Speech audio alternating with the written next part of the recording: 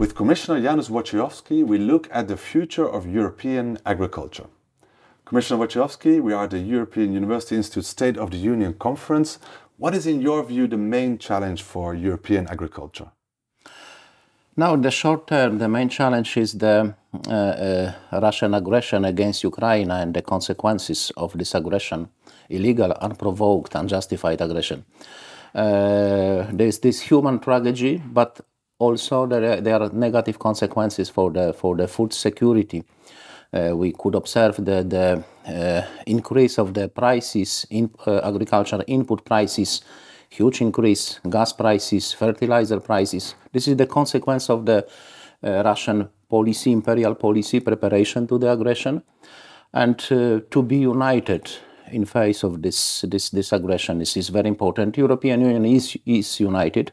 We support farmers affected by this huge crisis. There's European Commission decided to open the framework for state aid.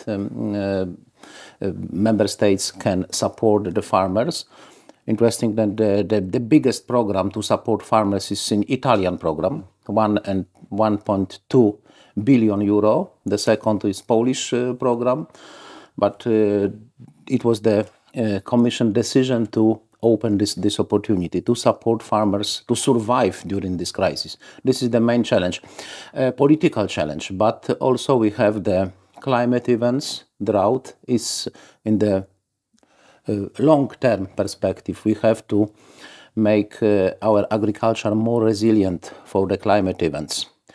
And the third challenge is the economic and social challenge, lack of generational renewal. This is the problem that we have. The young people don't like to be a farmer, and we have to support them to strengthen the farmers economically and also to improve condition of life on rural areas. This is a huge challenge. Yeah. So basically, we're talking about two important challenges: war and climate change, and also the fact that young people need to warm up to farming. But if you would turn these challenges into opportunities, what opportunities are there for European agriculture? I think that we are in Italy, and the Italian way to develop the agriculture is this is good way, good track. The system based on the small scale farms, family farms, well organized all food system, good cooperation between farmers, processing industry and market. Local market is very important. And first of all, the quality of food. This is the chance for whole European Union farmers. Italy is a good example, the leader of the geographical indications, for example, the high quality of food, the good promotion of food. This is the chance of the European agriculture.